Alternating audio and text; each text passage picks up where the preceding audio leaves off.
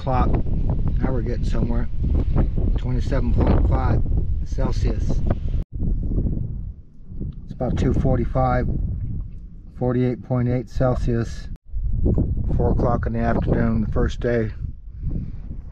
Didn't go great, but you know, this is the way these things go. You gotta get to the bottom of it little by little. 4:30 Sunday afternoon.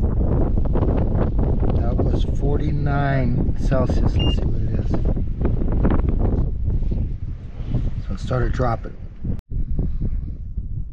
So it's about 4:30 in the morning, and it's sitting at 26.7 Celsius. So it looks like we're sitting at about 24 Celsius. 7 o'clock in the morning. So it kept dropping. It's at 20 now. 8 o'clock update. Kept dropping. Alright, it's compounding. Not a whole lot, but it's 1 o'clock and it's 52 now. So it's 2 o'clock in the afternoon. It's actually 3 o'clock though. I forgot they changed the time yesterday. 51. I was at 52, huh? So that was it. 52 was the max. The sand drain worked perfect. That glue was great too. At first I was a little worried that I might not be able to get it loose, but I was able to get it chipped off with this chisel. Got the screws loose. That sand all poured out. It's just poured out like a freaking waterfall, watch.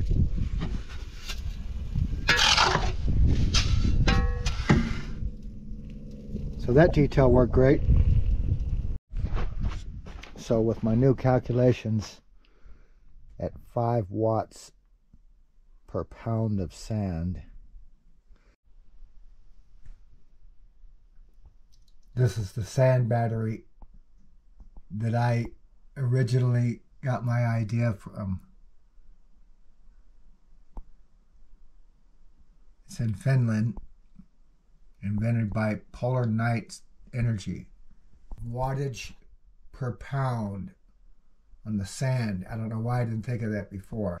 I'm going to cut this down to about 34 gallons, which means taking out that oven air, section. It'll work out about perfect, because this has got a little bit of an inset. I'm hoping that that will fit right in here.